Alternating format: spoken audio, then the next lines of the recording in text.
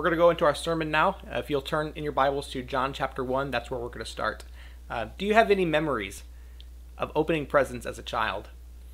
One year for Christmas, when I was, I think, 9 or 10 years old, I vividly recall that I received a remote control race car, a box of magic tricks, a slinky, and a package of socks. Now, I think I asked Santa for the remote control race car and the box of magic tricks, and everyone loves a slinky, right? So that was okay too. But I wondered, where'd the socks come from? Why am I getting socks? But then I remember looking down at my feet, and I saw a big toe sticking out of a hole in my sock. So apparently, Santa really knew what I needed.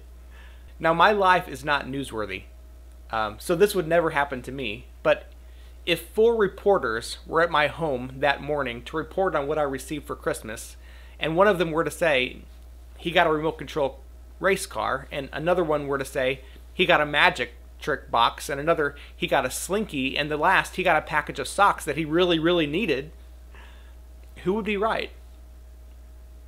Well, they would all be right, right? There were 4 accounts of the same event, and while they all reported on different details, they all reported what really happened. The Bible is the same way. In the Bible, we have 4 accounts of the life of Jesus. The Gospels, according to Matthew, Mark, Luke, and John. Each one of them tells us many of the same stories, and each one emphasizes the story of Jesus in a unique way. This morning, we're going to look at how each of the 4 Gospels helps us to worship God by telling us the story of Jesus. So let's pray, and then we'll dig into how the Bible talks about the birth of Christ. Let's pray. Father, as we read your word this morning, and as we reflect on the first Christmas, help us to be in awe of Jesus. Help us to see how perfect and powerful and good Jesus is, so that we might all rest in him, and so that we might all have perfect joy and peace in Jesus. I pray it in Jesus' name. Amen. Okay, even though it's the last of the Gospels, it was and was probably written after all the other ones, we're going to start, like I said, in the book of John this morning, because it addresses events that actually happened, took place far before Jesus' birth on the earth. Usually when we talk about Christmas, we talk about what happened on a night 2,000 years ago. And of course, we're going to be looking at that this morning. But when the book of John addresses the idea of Jesus being born on the earth, John backed up all the way to before the beginning of the earth. Because the thing is, Jesus has no beginning. And Jesus existed even before the earth began. John wrote this in John chapter 1, verses 1 through 3. It says, "In the beginning was the Word, and the Word was with God, and the Word was God. He was in the beginning with God.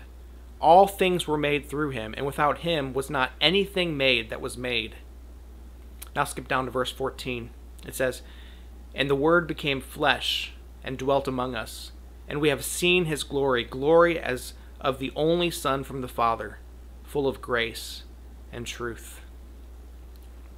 So John is clear that this word with a capital W is Jesus.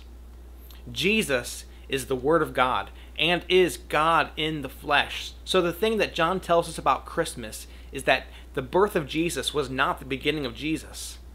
In reality, Jesus is the beginning of everything. Have you ever noticed how sometimes even a good story is hard to follow?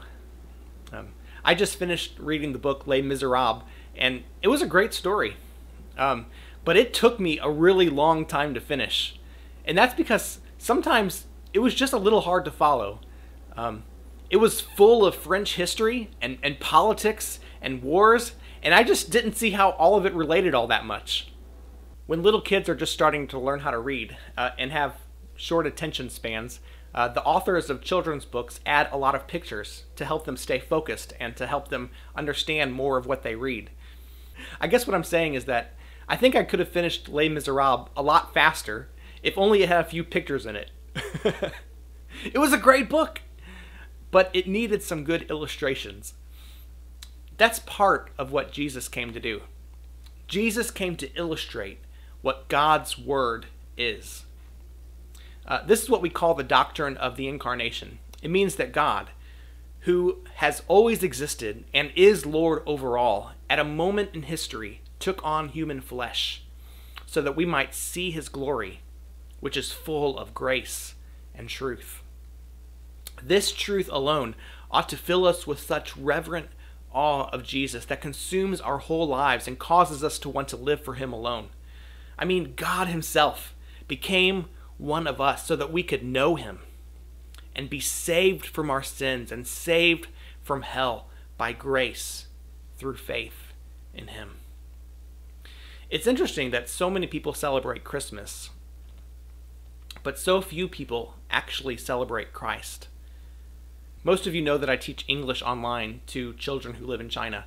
To teach them English, we talk about various topics. Some of the lessons that I teach deal with various holidays, and one of those holidays is Christmas.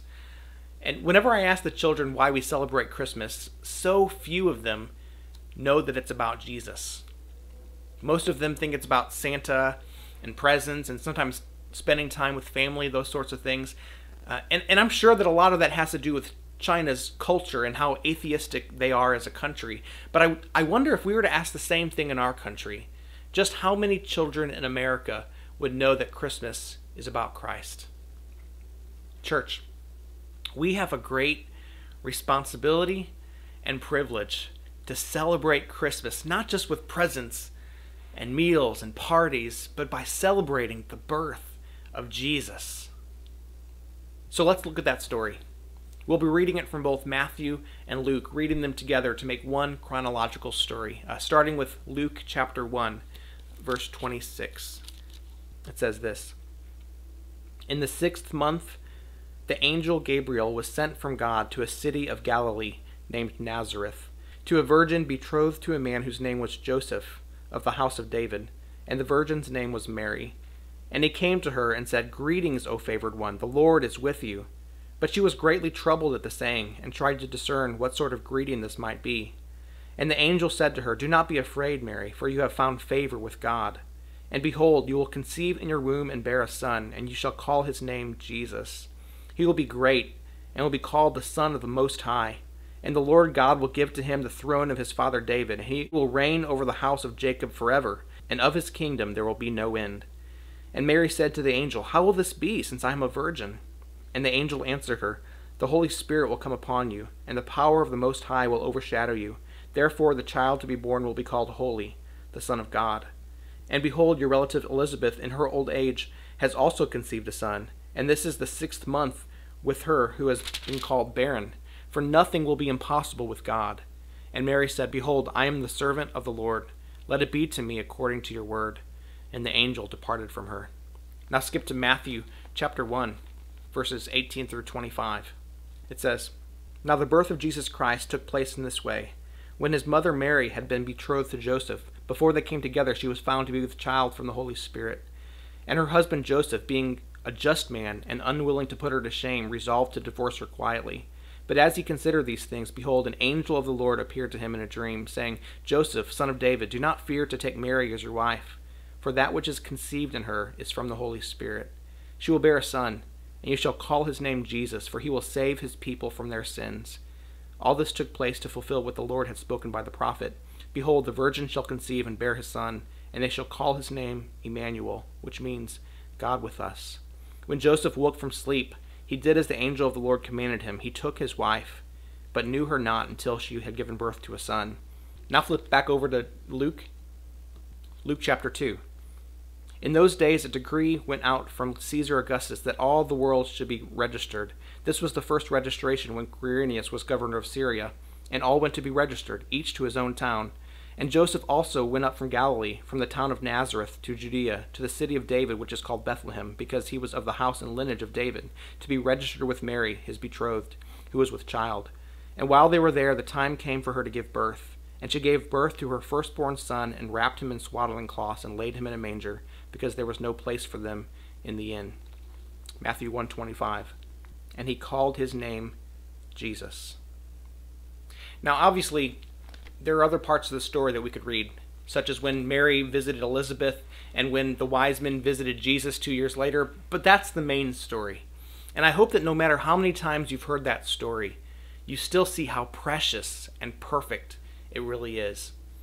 Every detail of the story of Jesus' birth was orchestrated by God so that it fulfilled the Old Testament prophecies written hundreds of years before Jesus was even born, and it all came together at just the right moment in human history. We've been talking these last few weeks at church about how good the gospel is. The angel announced that the birth of Jesus was good news of great joy that shall be for all the people. So, we have a bunch of people gathered online this morning. If the birth of Jesus is good news of great joy that shall be for all the people, and we're some of those people, then it seems reasonable to say that we should all have great joy in the good news. So, take a few seconds to rate your joy on this joyometer. How much joy do you have? Do you have no joy? Or great joy? Or somewhere in between? Maybe you have some joy when you see your family open presents, but little to no joy when you couldn't have a big gathering this year because of COVID-19. Or maybe you have a lot of joy because this is America and you're having a big family get together anyway.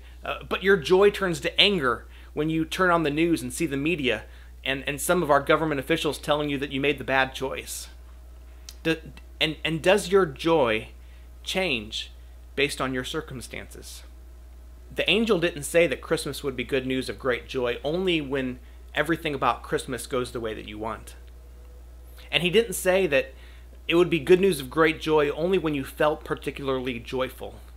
He said that the birth of Jesus would be good news of great joy that shall be for all the people, period.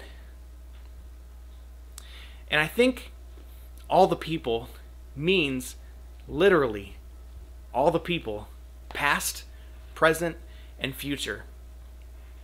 Jesus' birth is good news of great joy for Adam and Eve, who could only be saved through the birth of the promised seed. It's good news of great joy for all the people living in the year of Jesus' birth in 0 AD. And it's good news of great joy for all the people this year in 2020. It was good news in the middle of the Great Depression, and it's good news for the people in North Korea today who desperately need to hear it. It's good news for everyone who's ever been on the path to hell. And that's all of us. You see, we're all sinners. And we all need a Savior. And the birth of Jesus means that the Savior has come for all the people. That brings us to the book of Mark. Now, like John, Mark actually doesn't include the birth of Jesus specifically, but it does say this in Mark chapter 1, verse 1. The beginning of the gospel of Jesus Christ, the Son of God. And that really is the most important part. The gospel is not merely that Jesus was born, but that Jesus is the Christ, the Messiah, who is the Son of God who came to bring us the good news. That's the emphasis throughout the book of Mark. In Mark, we see the story of the Savior who came to fulfill his promise. So we read in Mark chapter 10, verse 45, a great summary of Jesus' purpose. It says, "For even the Son of Man came not to be served, but to serve, and to give his life as a ransom for many." This is the point. The good news of great joy is not just that a baby was born, but that that baby would grow up and serve us and give his life for us. So be joyful of what God has given you. Receive his gift. And then remember this, freely you have received, so freely give. Because you have great joy, others will see an illustration of God's grace and truth in you. And then, hopefully, know and receive the meaning of God's word, who is Jesus. Have you received him? Because I think it's one thing to say that you know Jesus, but quite another thing to live like it. And I'm not talking now about whether you go to church every week or read your Bible, although those are certainly things that Christians ought to want to do. I'm talking this morning about joy.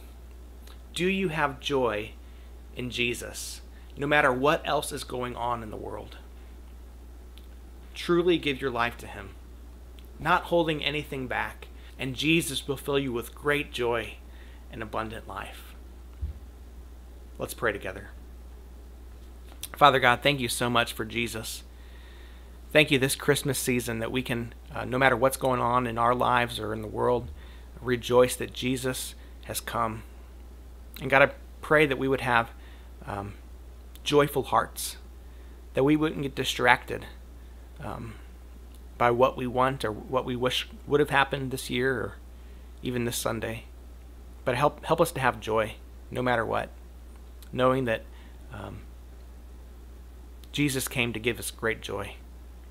I pray it in Jesus' name. Amen.